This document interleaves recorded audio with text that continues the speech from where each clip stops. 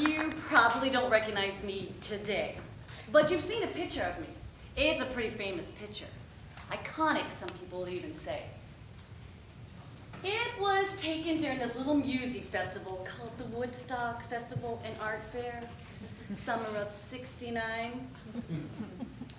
It was taken during an afternoon rainstorm, and there's this girl. She's about 18, slim, beautiful, long blonde hair, flowers woven in her hair, and she's standing in the mud, topless. Her arms are outstretched, she's getting drenched, and she's like, everything is beautiful, the world is beautiful, I'm beautiful, everything's beautiful. And I look at that picture, and I wonder, what happened to that beautiful, idealistic young girl? No, seriously, because it wasn't me. No, I'm in the background doing one of these. Some stupid hippie found a toad in the mud and threw it at me. You can see it in the back of the picture. There's a little dot, and it's coming straight towards my face. A live toad. So I misphotogenic and beautiful in the every embodiment of everything that's just beautiful. I am immortalized in that same picture.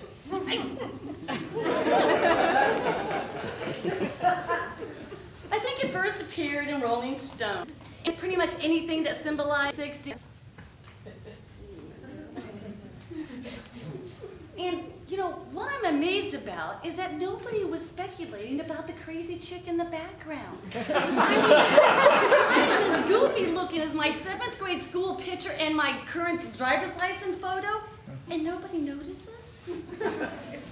Which just makes me wonder, you know, how far could somebody go if they just had a cute topless chick running interference for them?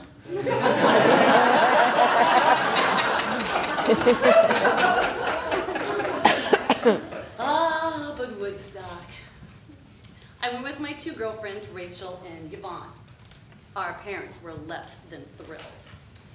My father was like, there's liable to be some undesirables there. Which for my father meant drug pushers and communists. So communist and drug pushers together, right? And he could not understand why we would want to leave our great jobs at the Tasty Freeze. I mean, and to leave our bosses high and dry, because, you know, on a hot August weekend, everybody's gonna want ice cream. We were 18 and 19. I mean, come on. It was gonna be Janice, Jimmy, the Dead. We were not gonna be denied.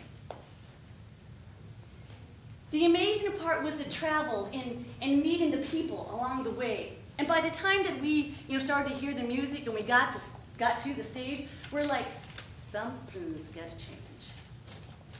Rachel decided to be Star Child.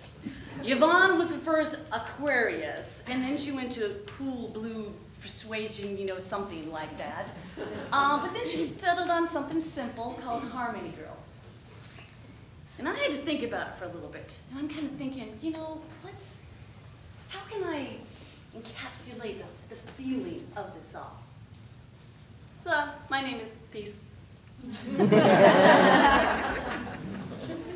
And then my girlfriends are like, really? I mean, come on. Did you think about this? And I'm like, well, I mean, I know I'm a little naive and everything, but I was kind of going. And then I did start kind of thinking about it. And then I'm kind of thinking, well, maybe somebody might be thinking that I'm intended to go on one way, but they're thinking that they're intending it's supposed to go some way. And I kind of went, no. All right, peace flower. So then it was time to find the boys. I mean, come on, it's free love. What better way to represent the nation, right? Right?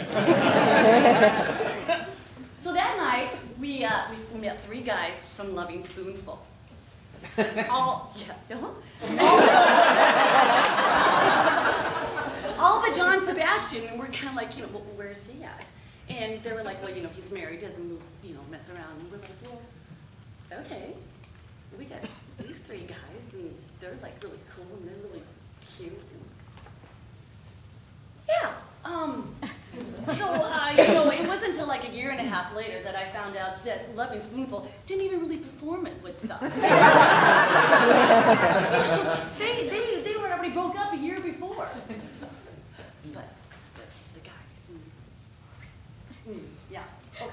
Yeah,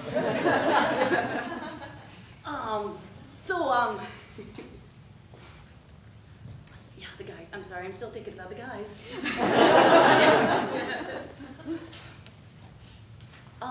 So